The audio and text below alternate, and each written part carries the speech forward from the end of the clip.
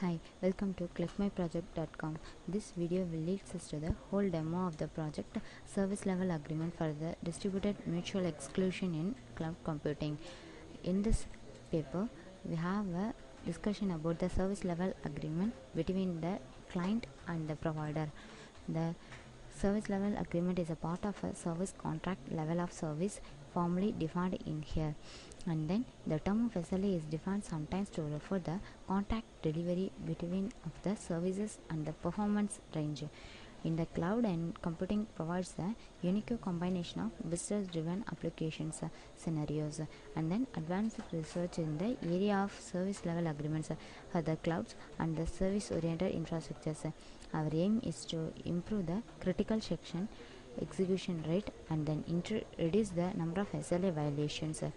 The basically it can recover by the first priority inversions of the our algorithm, and then the number of requests is whose deadline is respected first. It can be declined from the second algorithm. The performance evaluation result shown our solutions significantly reduces to the SLA violations, avoiding the messages overhead. Now we are going to see the project flow of the service level mutual exclusion. Here we have to share the resources and initialize the client who are all getting the request first. After that, the resource for what the resource is can also be declined here, and then after the resource and the request is proceeded to the request registration for the no deadline for the user request, and then after the request is received, it can be tokenized. Token can be produced for the every users, and then for the based on the time they requested. After that, it depends on the token rate port address and assign those requests. After the depends on the token rate, the port address can be declined for the every request as the token can be issued means the resource can be came for the forwarding process for the requesters of the service provider who depends on the issued token, and then the service can be provided provided or response for the request in the distributed mutual exclusion rating. Here up to this we have concluded the forwarding the requested to the cloud process. After that, now we are going to see about the whole demo of the processor.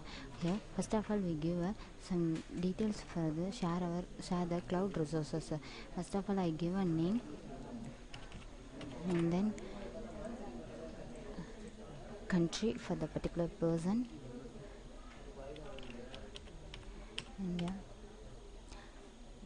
likewise I give some details, and then when the resource is needed for the particular person I give immediate response. Immediate response means it's 4 hours, and after that click send request. The request can be sent. After that again the user registration window will come. Again give a new name for the user. Another user is also required the same application of resources. Here give a second name of I give, and then country where. After that the time zone is automatically updated, and then click resource, and then requirement for the resource when they needed. I give the immediate response again, and then send the request. The request can be sent. After that click next.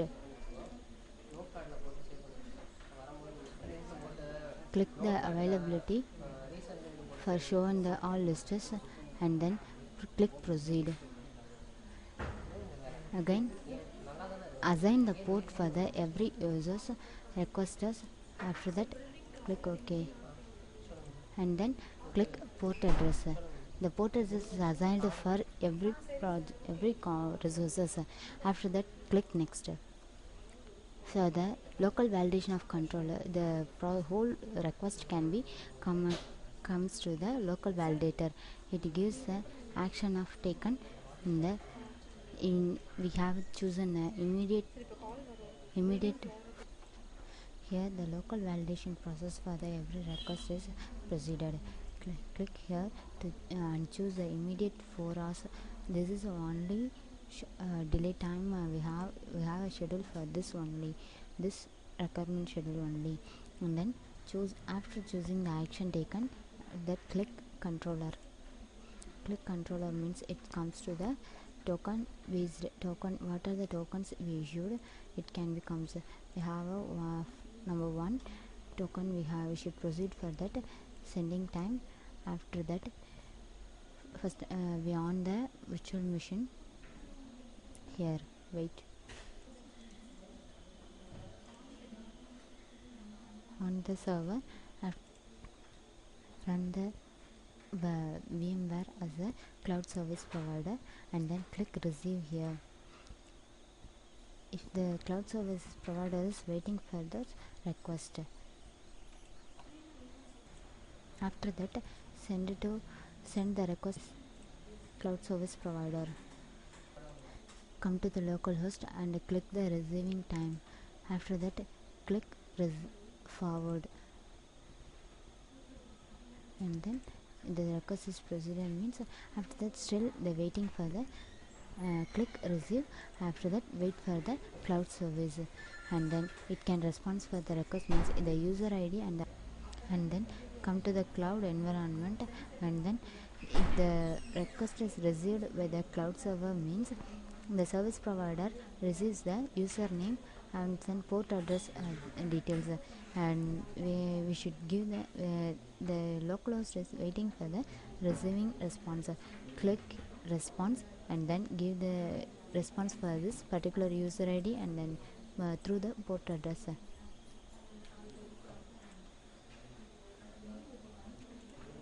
After receive the all files for the requesters, click next.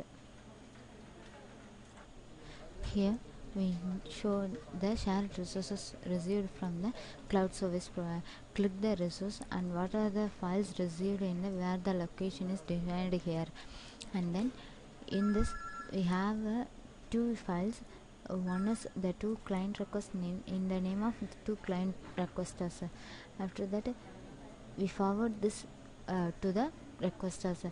Click next, and then variations between the two users or requesters. First, and then the variations between the first user and the second user. This is a timing, and then average between the every users is defined here in the millisecond rate. Thank you.